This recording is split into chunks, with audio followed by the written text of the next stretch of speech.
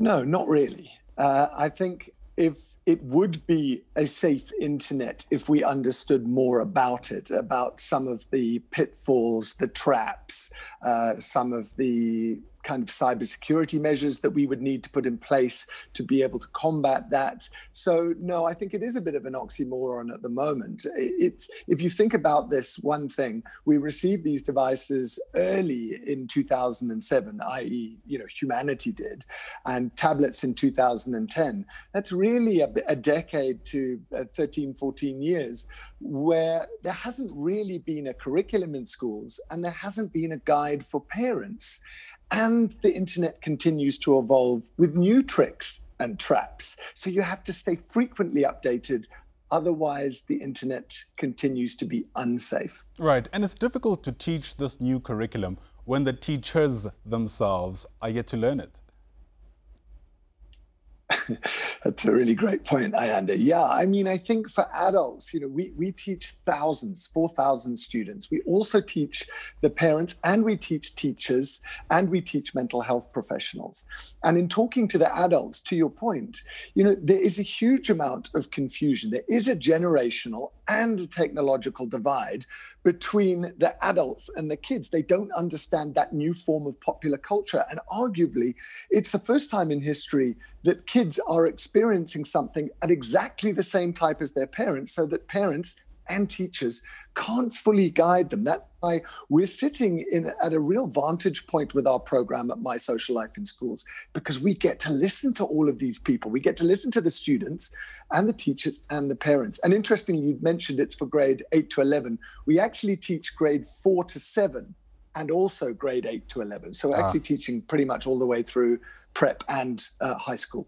Yeah, and what are you finding are the difficulties, Dean? I mean, it's easy to presume that for the adults, it really does sometimes become some kind of culture shock. I also imagine there are moments where, as irony would have it, the pupils end up teaching the teachers how to actually respond to certain developments. Yeah, I mean, I wish that were true, actually. But let me come back to the first part of the question in terms of the pupils are teaching the teachers, because actually there's a bit of a disconnect there with communication around devices. Kids are actually really fearful that their devices will be taken away or there will be a clampdown in schools. So I'll come back to that. But what are the things that are happening? Probably number one in schools that we see is cyberbullying. So that could be something that happens during the day, then gets taken online after school, or something that happened after school then becomes a physical bullying inside. But then, of course, we've got issues around mental health. So kids are experiencing this huge life online, but what they're doing is that they're seeing other people's lives, their privilege, their income, their clothes, their parties, their boyfriends, their girlfriends. And what happens is that always reflects back at us like, am I doing well enough? Will I have that too? It's just a part of being human.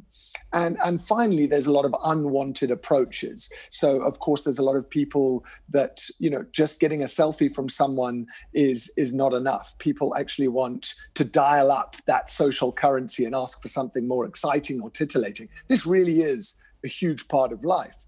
And, that is each individual's choice. But the problem is, I'm saying as an adult, but the problem is with kids, they don't really know what deal they're getting into there when they start trading photographs, because often they don't know who they're trading the photograph with. Often these are fake accounts, or somebody betrays their trust after the fact.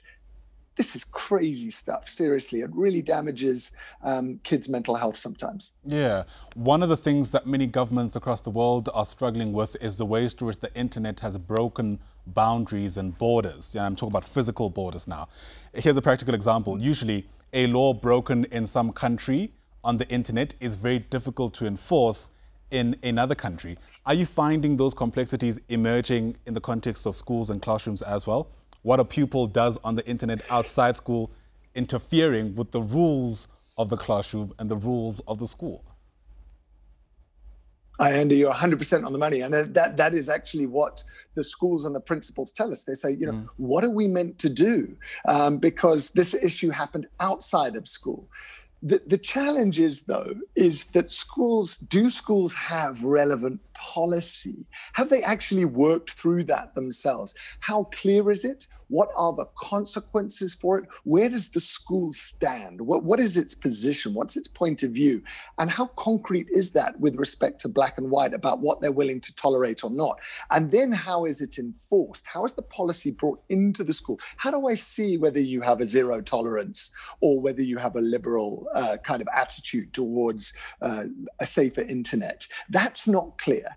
And finally, how do they back that up with respect to having a teacher that is a champion of this and really takes up the issues and potentially takes things to the police or takes things up legally? You need ownership of this particular issue, mainly because there's 4.5 billion people online. Yeah. And we have so many kids now really kind of piling into this online world, onto social media, onto devices, that we have to apply resources to it. Absolutely. Speaking about kids piling onto the platform, should we be worried about that at all? Or is that, are we at a stage where we need to perhaps have a bit of a more progressive outlook on the time that children are spending on their cell phones? The knee-jerk reaction for people of an older generation, whom I don't speak for, is to try and curtail the time that is spent on the cell phone. But is that necessarily what we should be doing? No, we believe in safer, smarter kids can explore and excel online. Yeah. But you actually only get to safety when you understand balance, when you understand self-regulation. So yeah, kids should be online, but they should be online on age-appropriate apps or websites. So they need to be the right age type of content. Otherwise, you're exposing yourself. You're consuming information and stimulus, which actually influences your psychology, your outlook, if you experience enough of it. But what you've got to do is you've got to be able to kind of see that certain types of content are really, really good for kids. But then at a certain stage, when they have too much of it, too much stimulation, then of course they can become really overwhelmed. And they need to be able to very simply turn their device over. They need to be able to self-regulate. Now, that's really difficult.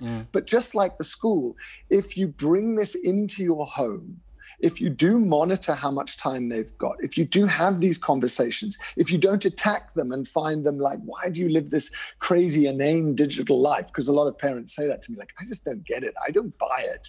Sure, but that creates a disconnect. So what we've actually got to do is get closer to them. We've got to work out what apps they are using. When they're using them, how safe are they? Have they put their privacy and security settings in? Have they locked down the doors and windows of their device or the accessibility to them on the app, which is very simple. Just by going into settings and then down into safety and security, you can check whether they have private accounts or public accounts, whether anybody in the world can direct message them, whether people can automatically download their videos, for example, on TikTok, onto their camera roll. You need to lock up the doors and windows, and then you need to put in acceptable time parameters and get closer to them by talking to them at the dinner table. What are you experiencing online? I'm going to show you something from my world at work. You're not going to believe what happened. It allows you to do the teaching. It would be so remiss of us to reflect on what's happening on the internet on a day like this and not also reflect on what's been called the digital divide. The amount of people sadly being left behind because they simply don't have access to devices that give them, an ability to even explore some of these safety issues. Are we making any strides, do you feel, especially in a country like ours? Ayanda, I think we are trying to make strides. Yeah. The government and the Fourth Industrial Revolution Commission is doing what it can. I think the missing piece, though, I think we're going slower than we would like to admit, particularly when you look at other African countries. But I think the real accelerator, funnily enough, is that when we do give these devices, and I think it will come, are we going to give them with the guide and the curriculum, like the one that we teach at My Social Life?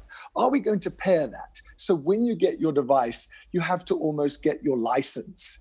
And it's, a basic set of skills on who are you going to be online? How do you set up your device? What are external cybersecurity threats? What can you expect in terms of influence through some of the content that you experience? What will your digital footprint look like as you go through? You make some big mistakes, it's forever on Google. It's really difficult to clear. So the answer to your question is currently no. I don't think we're moving at the right pace. that's from a hardware point of view. Yeah. But I also don't think we're moving at the right pace at all with respect to digital education. I think we'd mark ourselves super low.